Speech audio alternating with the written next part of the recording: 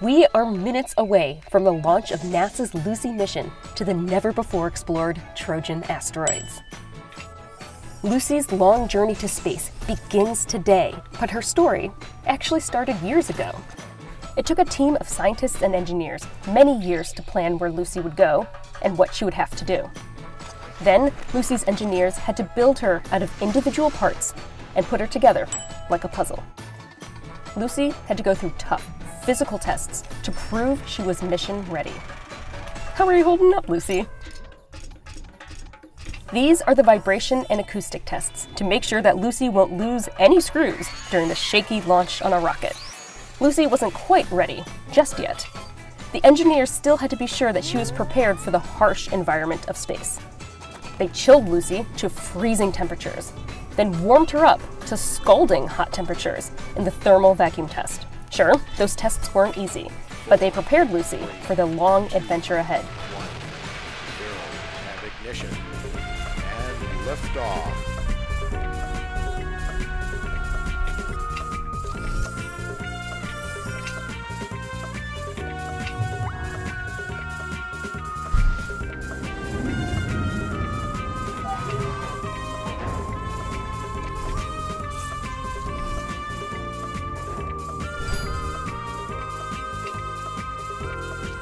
We're glad you can join Lucy on her adventure to explore the Trojan asteroids.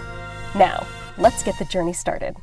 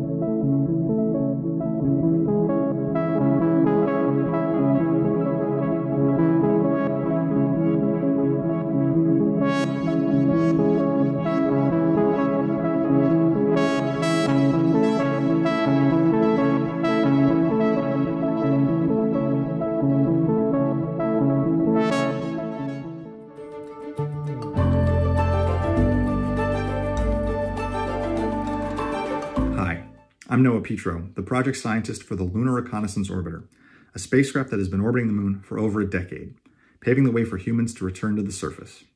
As a scientist, I get excited about the amount of data that we've been able to collect on the moon. We now know more about its geological history, its chemistry, and topography than ever before.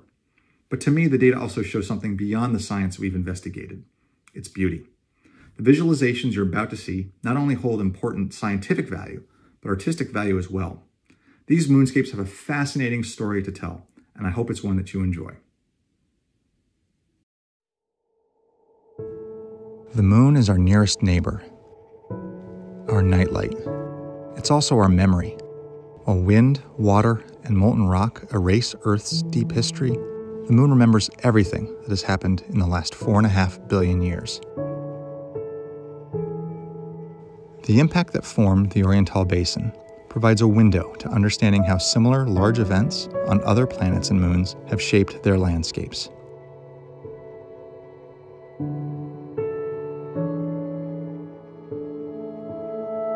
The discovery of water on the sunlit surface of Clavius crater not only unlocks new possibilities for future lunar exploration, but also our understanding of where the ingredients of life could exist in our vast universe.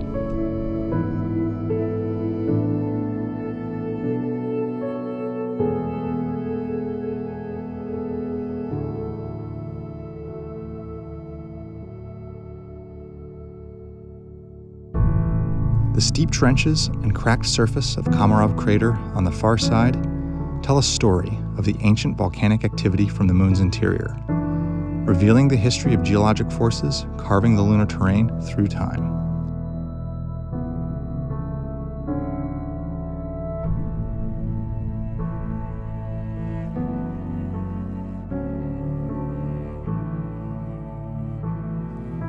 Traversing the landscape, we can see a beautiful tapestry of ridges, valleys, and mountains, best encapsulated by the view of Tycho Crater.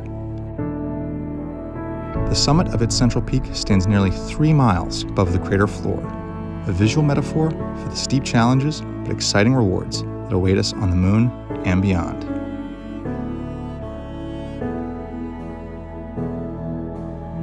And on the lunar horizon, the most consequential view of all, our home. To study the Moon is to study ourselves, our past, our present, and our future.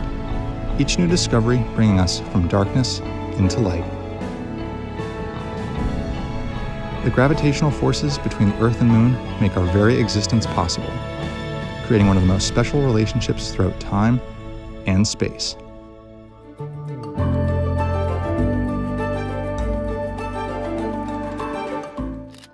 There are a few ways to think about the edge of the solar system. One is with the extent of the solar wind. This is the constant flow of charged particles gushing out of the sun at 1 million miles per hour and bathing the planets. The wind forms a giant protective bubble around our solar system, known as the heliosphere.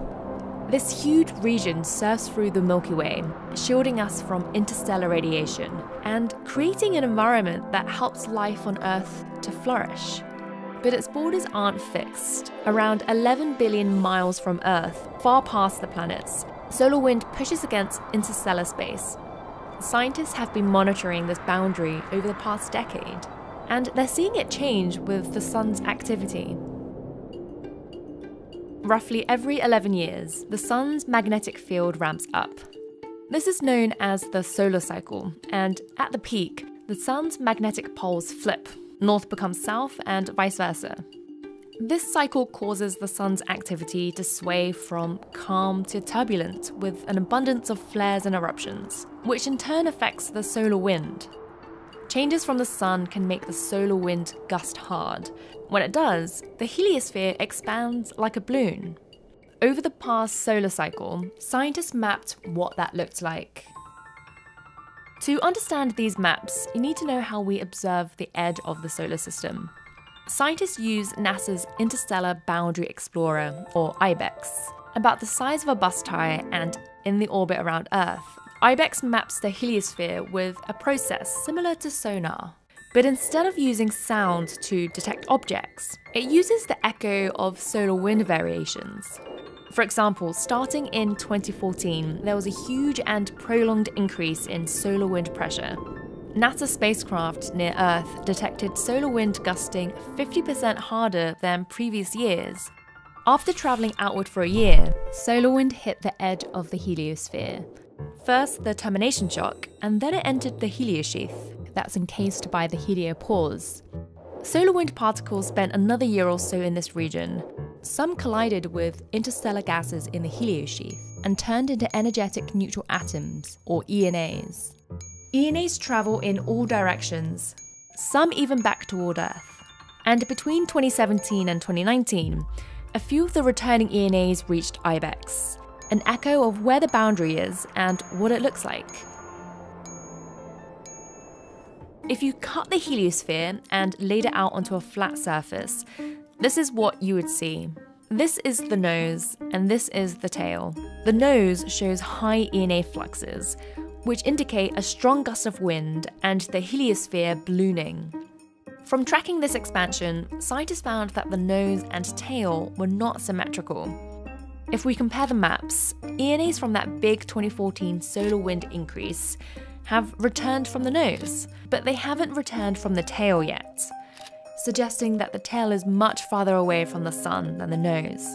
This indicates that the heliosphere looks more like a comet rather than a round bubble. Having a full solar cycle of observations of the heliosphere opens doors to understanding the only environment we, so far, know can support life. And there have been a few surprises.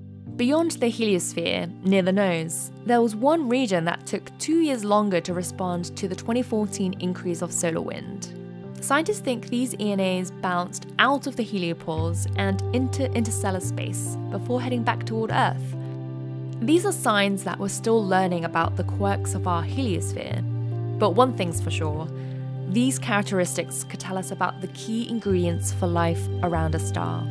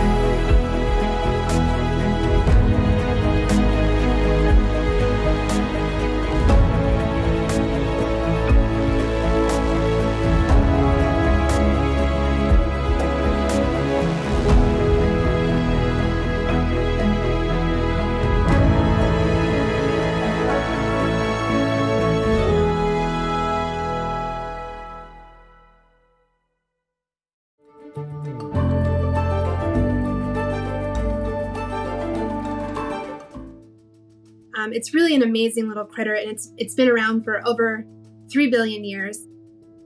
In 2016, Utah Lake exploded and cyanobacteria blooms. The problem is that many cyanobacteria produce toxins.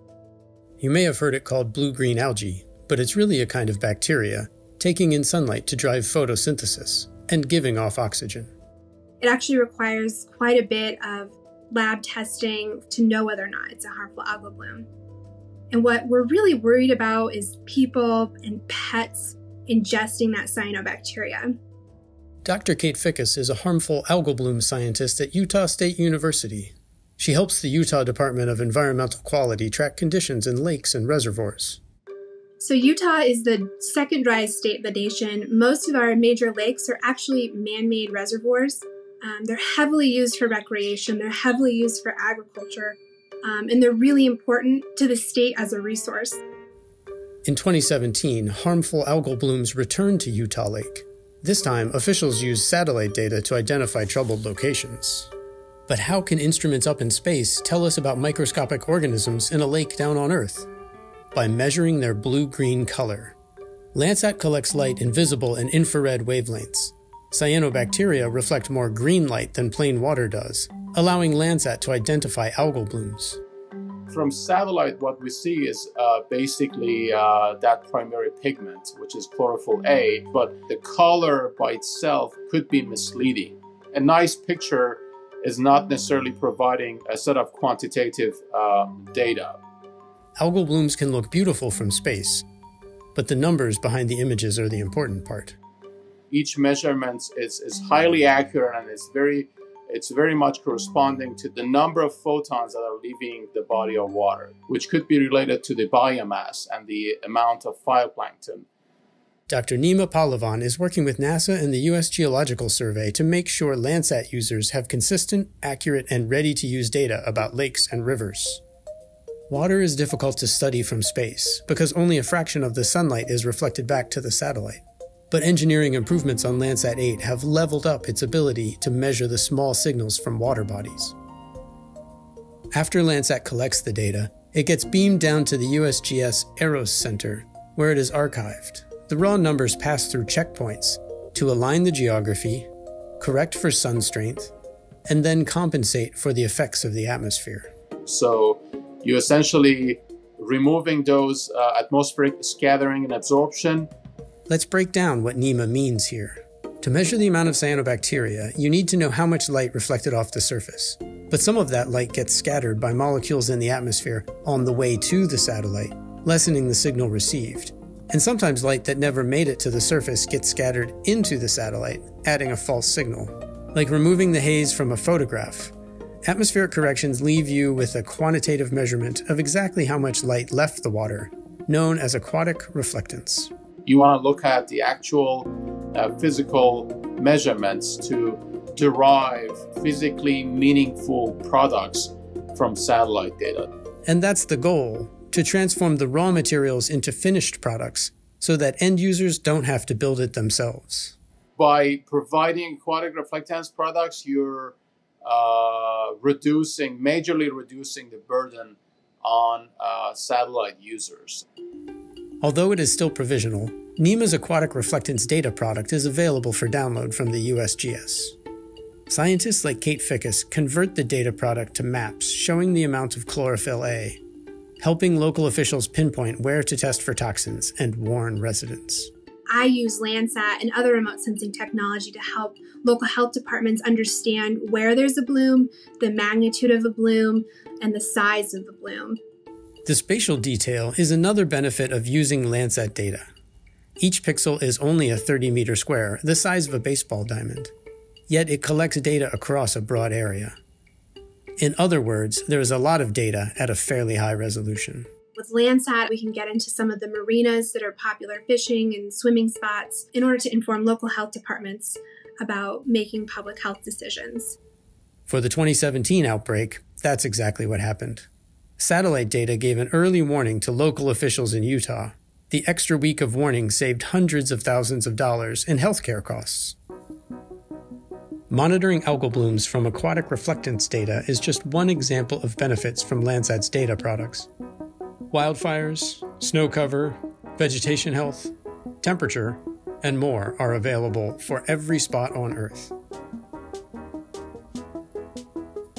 Landsat's highly calibrated data products, free to download and use, are making detailed Earth observation data more accessible to users and bringing a greater benefit to society.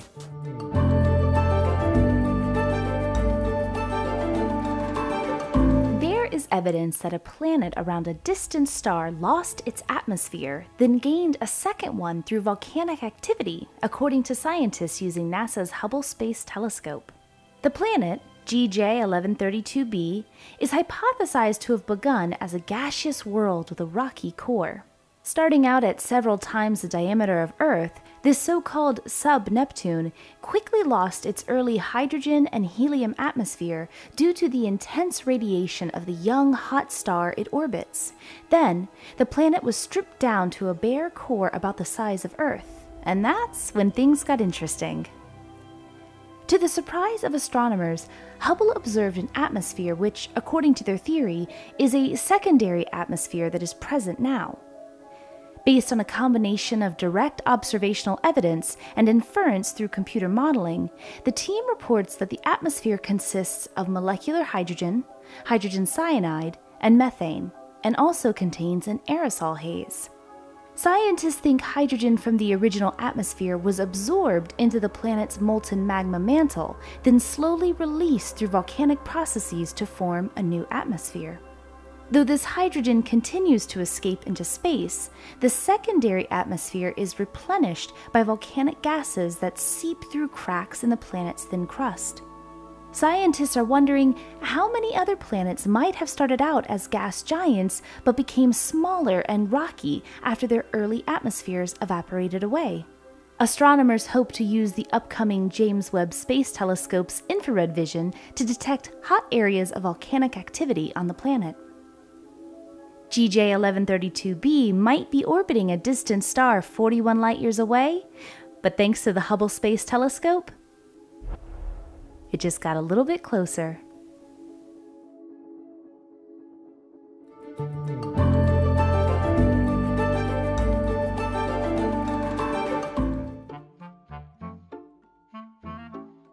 Carbon dioxide is a kind of plant food. Plants break down carbon dioxide as they make energy through photosynthesis, releasing oxygen in the process. That's why, as humans have increased the amount of carbon dioxide in the atmosphere, some places have seen increased plant growth. But that won't continue forever. Carbon dioxide is a greenhouse gas, responsible for warming our planet. Right now, the land and the ocean absorb about 55% of the carbon dioxide released by humans. The rest stays in the atmosphere, acting like a blanket around Earth. As the climate gets warmer, plants are absorbing less carbon dioxide. In some places, like the Arctic region, water is becoming scarcer, acting as a limiting factor that inhibits plant growth. In other places, like the tropical latitudes, low soil nutrients limit the growth of plants, even when there's plenty of carbon dioxide. But it's not just external factors that could affect how plants absorb carbon dioxide. As the concentration in the atmosphere increases, plants seem to use less of it. From 1982 to 2015, we've already seen a decrease in how efficient plants are at absorbing carbon dioxide. NASA researchers are using data from a variety of different satellites to calculate how efficient plants are at absorbing carbon dioxide. They're working to understand how more carbon emissions will warm the planet as plants use less of it. Important for understanding how hot Earth will get.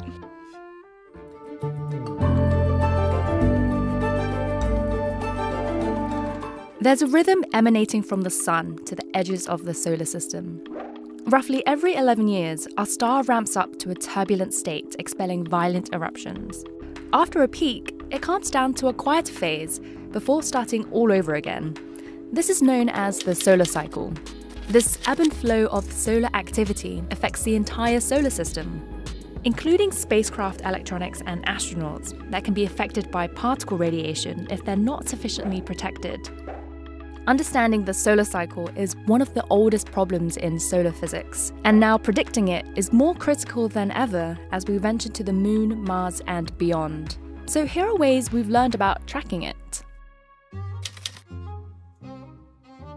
So welcome to the dome. Today we're gonna observe the sun and see if it has some sunspots.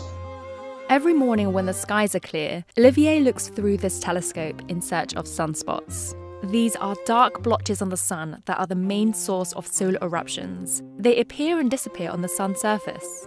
So we're not looking at the sun, in fact we're looking at the shadow of the instrument.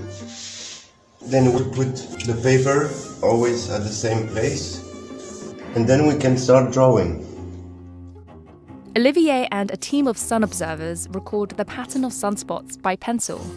The first known record of sunspots date back to around 1,000 years ago in China. After the invention of the telescope in the 17th century, routine observations were made.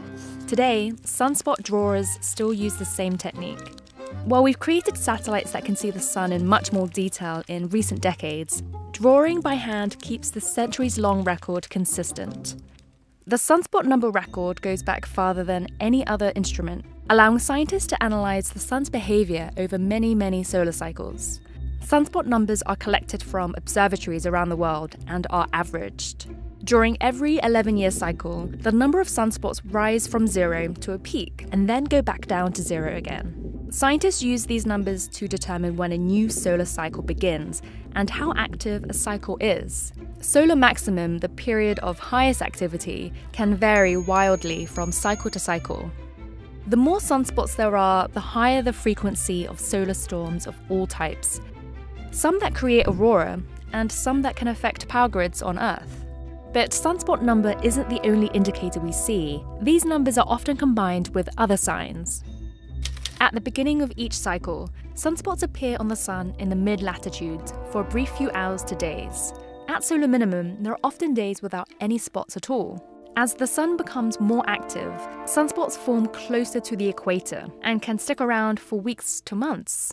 These sunspot patterns give clues to what drives the solar cycle, the twisting of the sun's magnetic field. Like Earth, the sun has a magnetic field with a north and south pole. But unlike Earth, the sun's magnetic field becomes extremely complex. This is because the sun is made of plasma, a charged gas that generates electric currents. As the sun rotates, plasma around the equator moves faster than near the poles, causing the magnetic fields to become stretched, elongated, and then twisted. Then kinks in the magnetic fields burst through the surface as sunspots larger than the size of Earth. As the solar cycle unfolds, more sunspots appear and the magnetic field becomes more tangled. At the peak of the solar cycle, the sun's magnetic field flips. The North Pole switches to the south, and vice versa. The cycle then ramps down, ready to start a new cycle. Scientists can eventually see the result of this flip inside sunspots using satellites.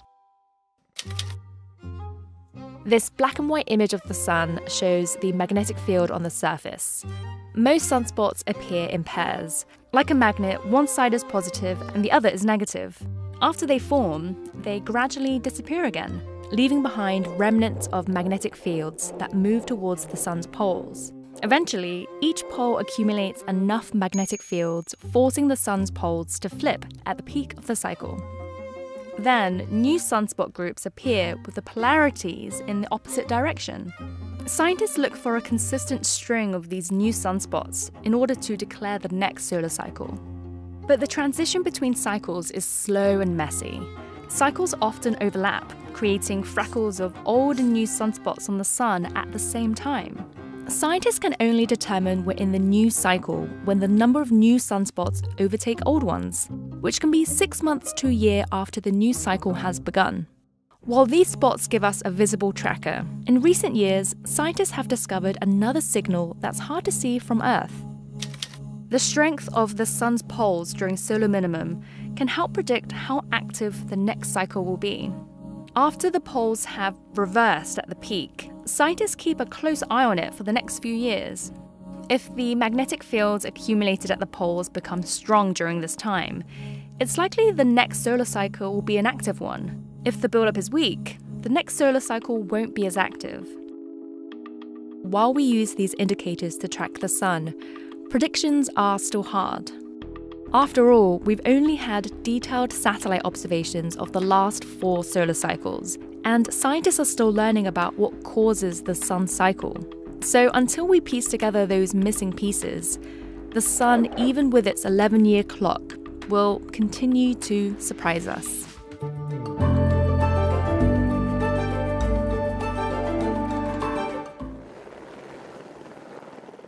Five years ago, a NASA-funded science team ventured onto an ever-changing region of the Greenland ice sheet in the peak of summer melt season, when the ice was literally melting out from under their feet.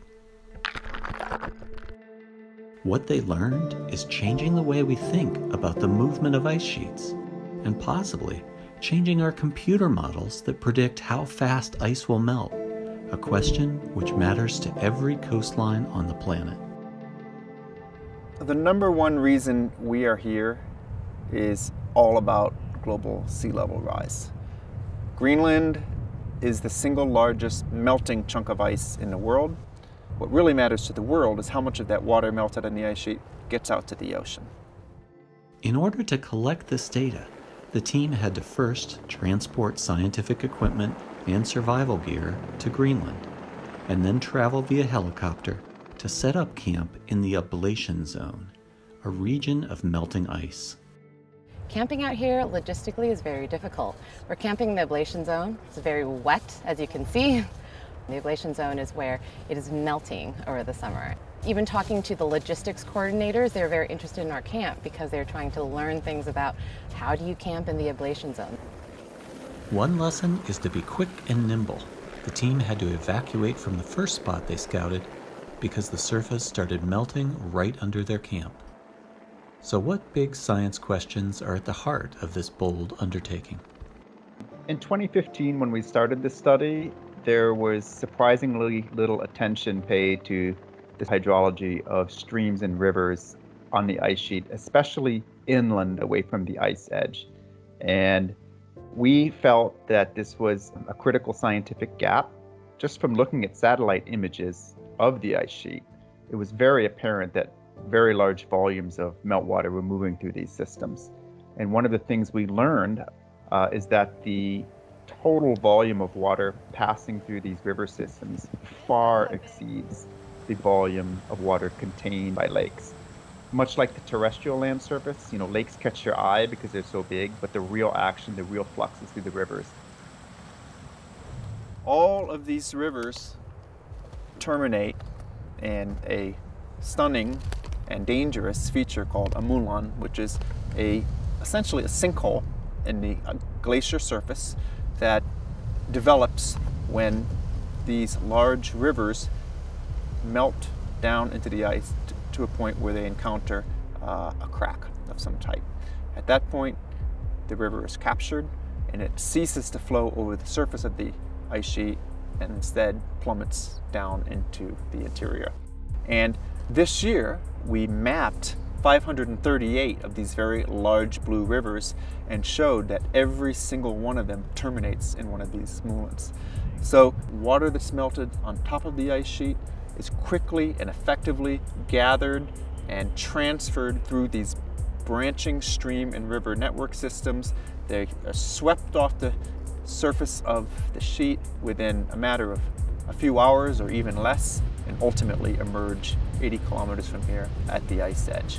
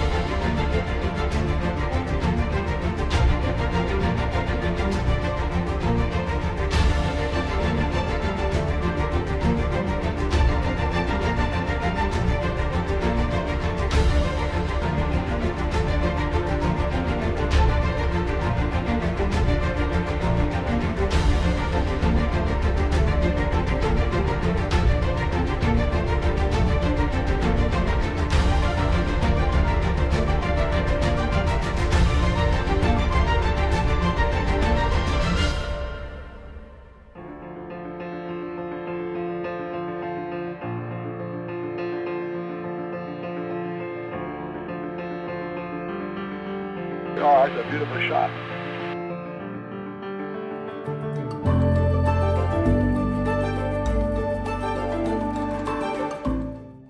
What makes data visualization a bit different from other types of animation is that some component of the visual, some aspect of the visual is directly based on some type of science data. So in the case of the tour of asteroid Bennu, the OSIRIS-REx trajectory is actually based on mission data. The model itself, the asteroid model, that is real LiDAR data that was collected from the OSIRIS-REx spacecraft. The imagery that you're seeing wrapped to the surface of Bennu, that is actual satellite imagery taken by the spacecraft. And so that's kind of the difference between visualization and animation, is we're showing the real data. This is the real asteroid. So if we zoom all the way in on a boulder, that's the real boulder. That's what it looked like from the perspective of the spacecraft. I'm Kel Elkins, and I was the lead data visualizer on the tour of asteroid Bennu. I'm Dan Gallagher. I was the producer and writer on the tour of asteroid Bennu. Tour of asteroid Bennu was inspired by an earlier video that was also made by NASA's Scientific Visualization Studio, and that video was called Tour of the Moon. The visualizer, Ernie Wright, used elevation data and high-resolution imagery from a NASA spacecraft called the Lunar Reconnaissance Orbiter, and he was able to fly the camera very close to the lunar surface and show the actual textures, shadows, highlights, just the way that they would appear if you were hovering close to the surface of the moon. So we kind of borrowed some of those techniques for the tour of asteroid Bennu, really using lighting as a way to help viewers understand the shape of Bennu and the shape of these different geological features we were zooming in on, which just it really helped the visualization come to life. So a good example of how we use LiDAR comes about halfway through the video when we take viewers to a boulder called the gargoyle.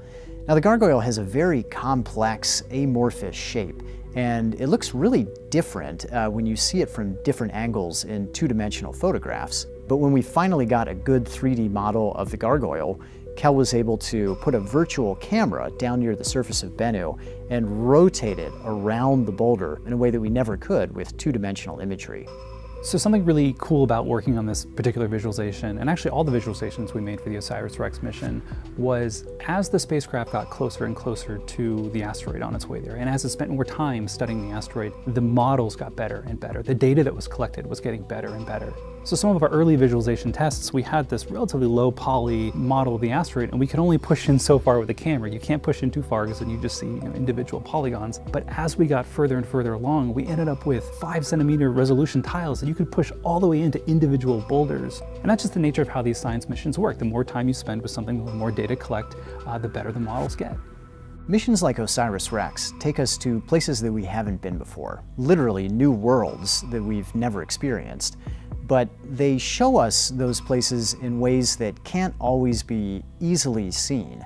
Tour of asteroid Bennu gives us a way not only to show the public what these places are like, but it almost gives us a remote presence. It allows viewers and even scientists on the mission to see these objects up close through technology.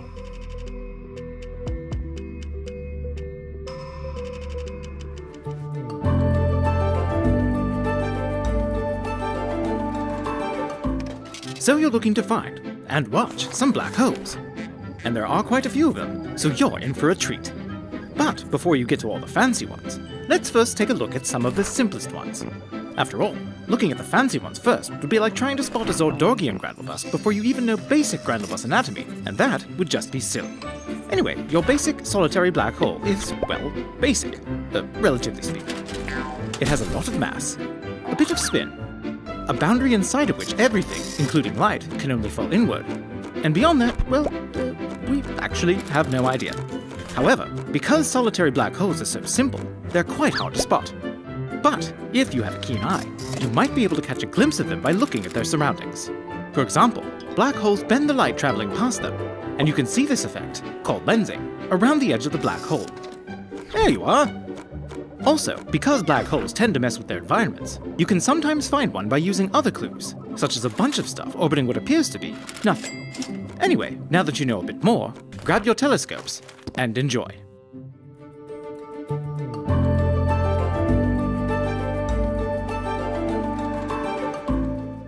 An unusual eruption on the Sun may offer clues to understanding our star's mysterious explosions. Solar eruptions are massive releases of material off the surface of the Sun. This material can travel across the solar system, to Earth and Mars. The radiation in the material from the sun can interact with the planet's magnetic fields, affecting astronauts and technology. Eruptions on the sun usually come in one of three forms: coronal mass ejections, jets, and partial eruptions. The new research studied an event named the Rosetta Stone of solar eruptions. Just as the Rosetta Stone was the key to understanding Egyptian hieroglyphics, studying this eruption could be the key to understanding all types of solar eruptions. In the Rosetta Stone eruption, all three types of eruptions happened in the same event. They usually occur separately. The main eruption was too big to be a jet, but too narrow to be a coronal mass ejection. A second cooler layer of material on the surface of the sun also started to erupt about a half an hour later. But it fell back down as a partial solar eruption. This Rosetta Stone of solar eruptions will also give clues to help scientists predict large eruptions in the future. The better our predictions are, the more time we have to prepare for material from the sun to interact with Earth's magnetic field. Predicting large solar eruptions can help better protect our astronauts and technology, near Earth and beyond.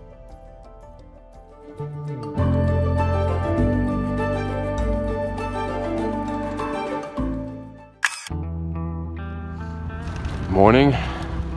This was 22nd of March, 2021.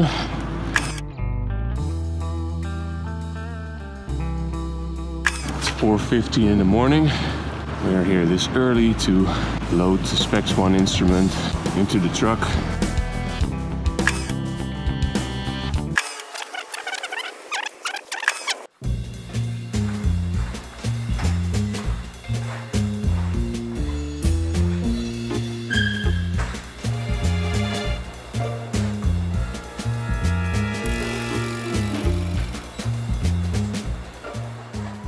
SPEX-1 will measure the intensity and degree of polarization of light that is reflected by small particles in the atmosphere. These particles are called aerosols. So overall, aerosols counterbalance the warming by greenhouse gases, but we don't know by what amount. And because this is so unknown, it's hard to predict future climate change. And with SPEX-1, we want to accurately measure the effect of aerosols on clouds and climate.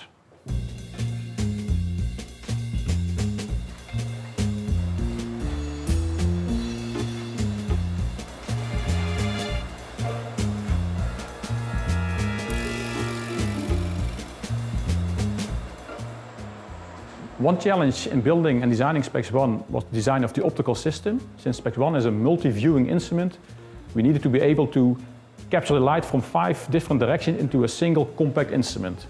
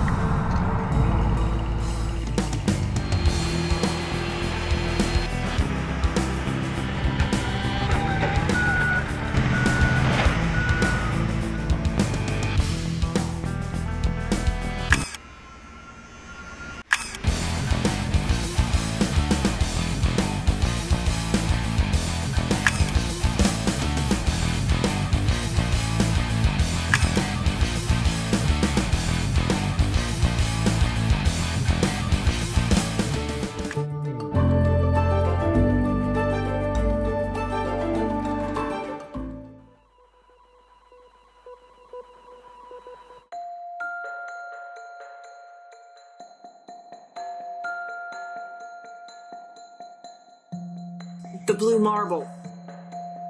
That was our first view of ourselves. We really are the blue planet. We're hanging out here in the middle of nowhere.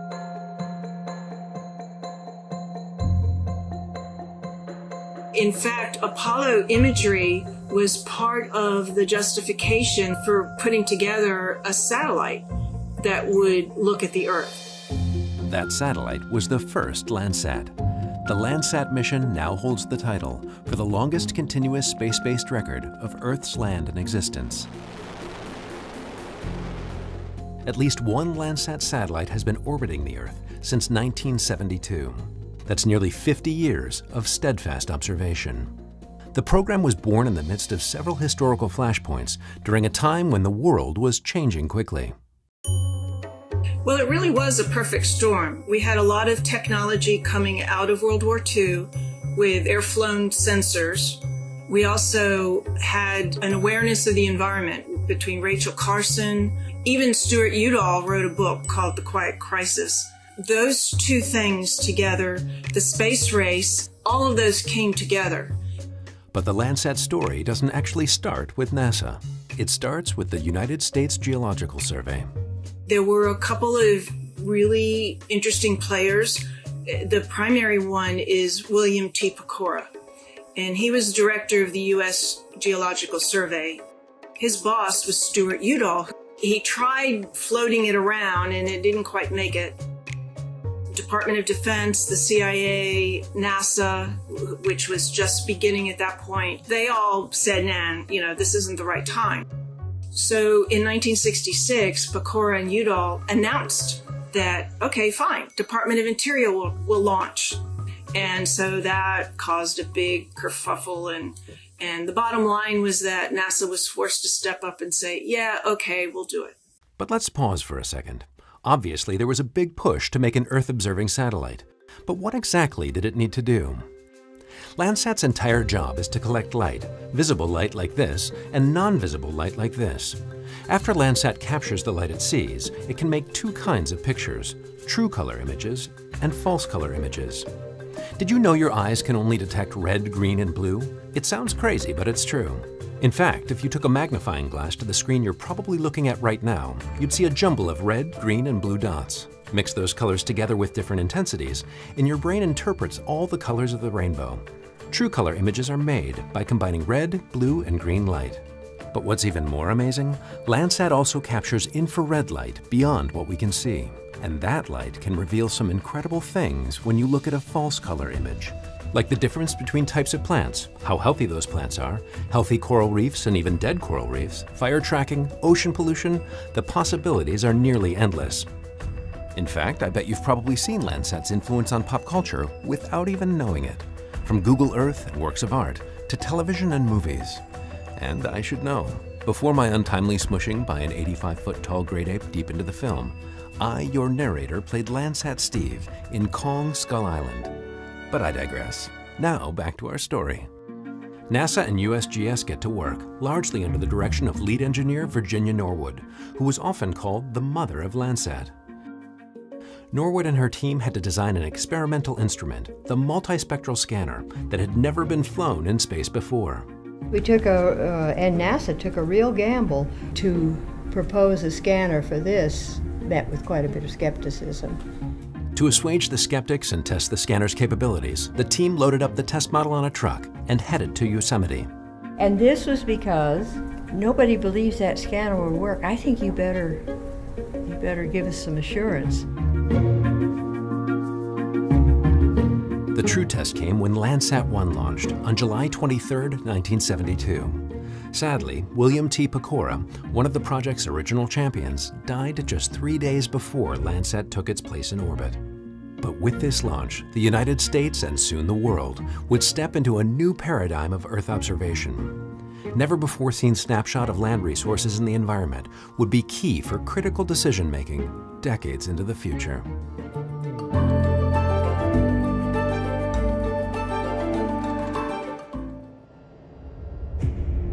As we started to approach Bennu from a distance and it started to fill up the camera field of view, it looked exactly like we thought it would, with a few boulders sticking out. But as we got closer, we expected to see a very sandy surface with maybe a few boulders here and there.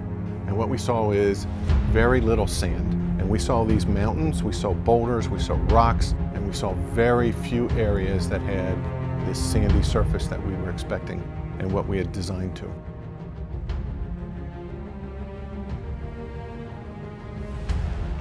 We have never done this before. We're actually going to collect a sample and bring it back down to Earth for further examination by scientists. In order to achieve that objective, the OSIRIS-REx spacecraft has been navigating around Bennu for about the last 2 years, studying it in great detail, and also overcoming a number of challenges that Bennu has presented. We were looking for locations on Bennu that were 50 meters in diameter, relatively flat, and covered with fine-grained material. And by fine-grained material, I mean stuff that's the size of a dime or smaller. We realized that there were no sites on Bennu that even came close to meeting this criteria. Everywhere we looked was too small and covered with boulders. So we actually had to fly a number of additional close passes over the asteroid and rethink our entire plan for grabbing the sample. After the additional observations of Bennu, we had to down-select to 4 sites, and then go back and survey those sites even further to select the final primary sample site. My first impression of Nightingale is that's the last place I wanted to go. But as we started looking at other sites, we saw that 1, this is probably one of the most sampleable sites, and 2, we were overperforming in our navigation capability and our ability to contact. Natural feature tracking works a lot like the human mind in that we pick up landmarks along the way. As we descend, we look at features on the ground. We program the computer to recognize certain features. It takes a picture, says this feature is not where I expected it to be, it's a little bit off to the side, updates its position based on where it's pointed and where that feature shows up in the camera position. The tag event is our touch and go event, which is where we'll actually be retrieving the sample from asteroid Bennu. We start with a series of maneuvers, one of them being the checkpoint burn, which is where we'll actually check our position velocity in relation to the sample site. And then the match point burn, about 10 minutes later, we'll zero out our horizontal velocity relative to the surface. And then about 10 minutes after that, we make contact with the tag SAM, fire the gas bottle, and then back away. And we hope to get at least 60 grams of sample, and then we'll be able to store that and bring it back down to Earth. But there are several things that could go wrong, and we also have to be prepared that we won't be successful on our first try at Nightingale.